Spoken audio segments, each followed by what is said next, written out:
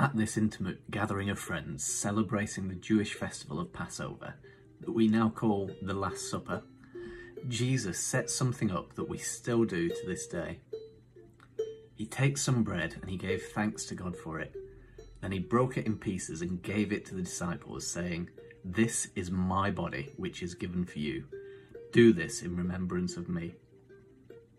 A slightly odd thing to say at the dining table. Then he takes a cup of wine and says, "This cup is the new covenant between God and his people, an agreement confirmed with my blood, which is poured out as a sacrifice for you."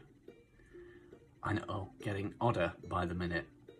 But, of course, with hindsight, we can know that Jesus is talking about his death there, and how it's not going to be the end, but is for our sake, and is a promise that God will be our God, and we will be his people, and that comes through his sacrifice.